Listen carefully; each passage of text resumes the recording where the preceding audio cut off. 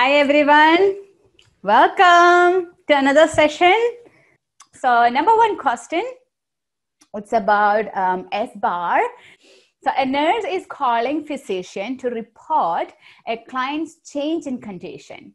Arrange the order according to SBAR communication. Now, when you actually get the question in your exam, it's going to be like, you can drag and drop it. So it's SBAR. And I'm hoping you know what SBAR is, but let's just try it and then we will discuss it, right? So number one, it says there is no fever, but his lung sounds are absent on the right side. And second, he is 76 years old with COPD on oxygen. And three, I think he needs to be transferred to ICU. You need to see the patient immediately. 4, he is having trouble breathing since 30 minutes. 5, this is nurse P taking care of Mr. Joe Smith. And the last 6, he also has diabetes and hypertension. Just see it, go through it, and see which one is your answer. Go ahead and try your best and see what you get, okay? And don't worry about being wrong and, it's okay, right? Because we are supposed to learn together, so it's okay. Do your best. Now, can somebody write what is SBAR? Okay, I see some of the answers coming, but can somebody write what is SBAR? Just to be sure so everybody knows it. Communication tool, okay, good. Situation is the S, great. Situation is the S. What is B? Background. What is A? A is assessment. Good, great. And R, there's the last one, which is R. Anybody, what is R? Try it. Recommendation. Very good. Okay, you guys got it, all of them, right? Okay, now the deal. Well, that was theory, right? We know it's a communication tool. We know we can use it for so many things when we talk to the doctors or when we talk to nurse, when we talk to any other healthcare providers, we can use SBAR. Great, cool idea. But now it's application time. Okay, so let me ask you this. I think everybody got the first one correctly because everybody is saying 5 is the first one to do, right? And what is 5? This is nurse P taking care of Mr. Joe Smith. Very good. When you say 5 is the first one to do, you are basically saying we need to introduce ourselves. Right? The doctor needs to know. I mean, it's saying here, the nurse is calling the physician. So doctor needs to know who you are and who are you talking about, right? So 5 is right. I agree with that. Okay, that's a great thing to do. 5 is right. This is nurse P taking care of Mr. Joe Smith. My problem with all of you, I mean, those who answered great, okay, I'm really glad for you. But my problem is your second option. All of you guys said he is 76 years old with COPD on oxygen, right? And I commend you all for putting it on time. You are really great. Now, you might get the answers right now when I talk about it. So 2, that he's 76 years old with COPD on oxygen is not the situation. What is the situation here? Why are you calling the doctor? I mean, before you called the doctor, he was 76 years. He was COPD. He was on oxygen. Why didn't you call early? I mean, he was still 76. He was still having COPD. He was still on oxygen. Why are you calling right now? That is the situation. Okay, this is history.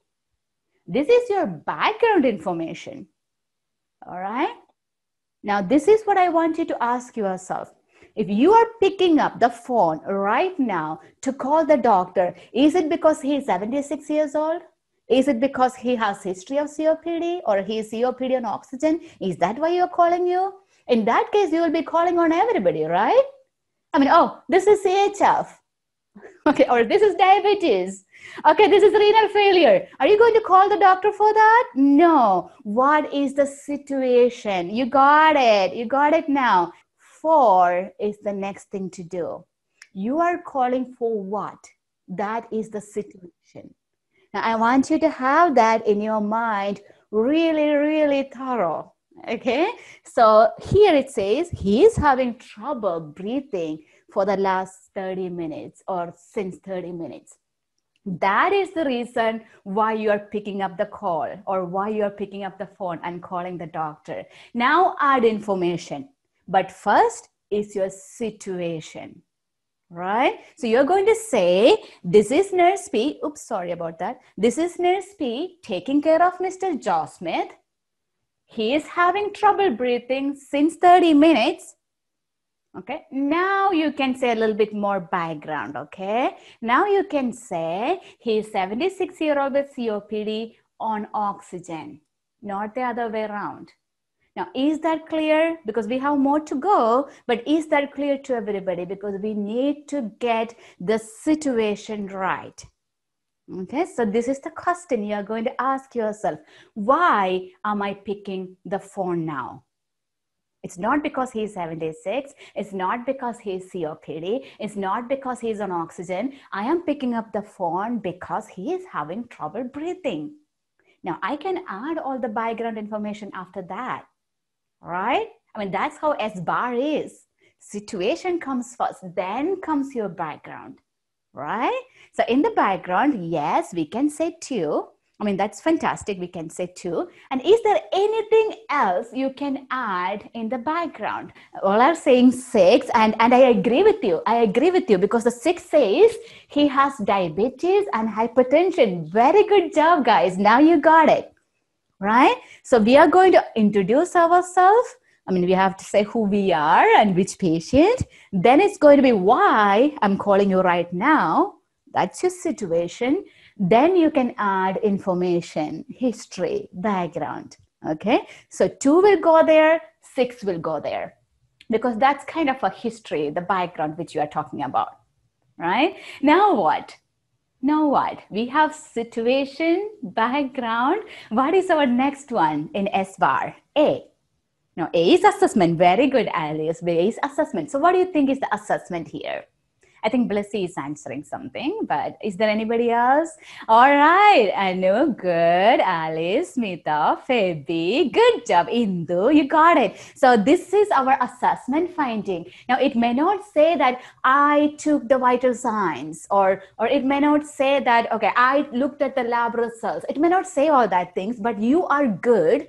You are smart. From reading this, you understood, okay, this is an assessment finding. Now, when there is an assessment finding, it could be subjective assessment finding, objective assessment finding. It could be any assessment finding you are getting, okay? So add that here. Basically, you are adding there is no fever and the lung sounds are absent on the right side. You know, that's from your assessment. You did the vital signs. You listened to the lungs. So you did the physical examination, you know, the inspection, palpation, percussion, auscultation. It might say something about resonance. It might say something about hyperinflation. It might say something about saturation being 90 or whatever. Okay, so all those things are going to be your assessment findings. So 1 comes next. Now, I think we have only one more thing, which is pending. And all of you entered in 3, which is recommendation.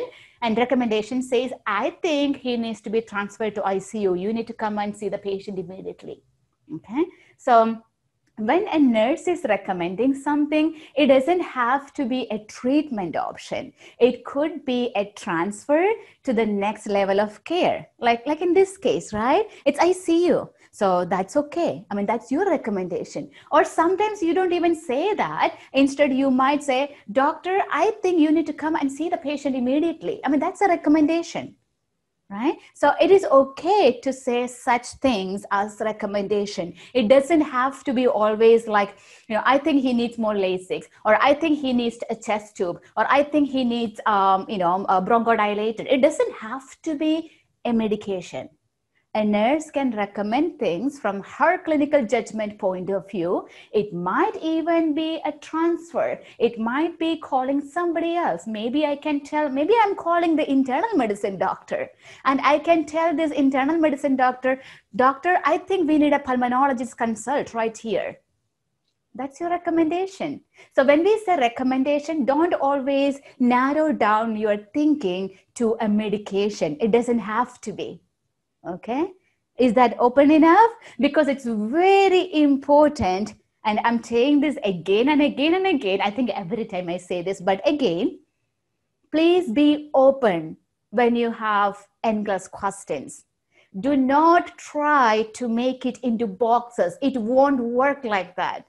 Okay, because this is normal life, critical life, chronic life, acute life. We are talking about people, and you cannot make it into each boxes, right? There is no this box always right and this box always wrong in NCLEX.